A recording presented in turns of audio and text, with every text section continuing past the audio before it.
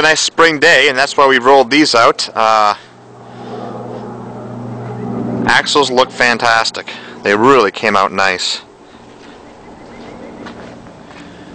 I don't think I've ever seen a set of axles that are this nice. They're just as smooth as can be, and looks really sharp. I was reminded by George, our painter, that on the first go-round when I was shooting actual video of this process, he was shooting black, but that first coat of black was an epoxy primer that he was using, and sometimes we shoot an etching primer, but we just happen to use this epoxy primer on several of the black components of this project, so that's in fact what was going on there. It's a really high quality primer, and it will stand up to the elements well. So these are sitting here waiting, they're drying, and then we'll get them underneath the frame with a rolling chassis here very shortly.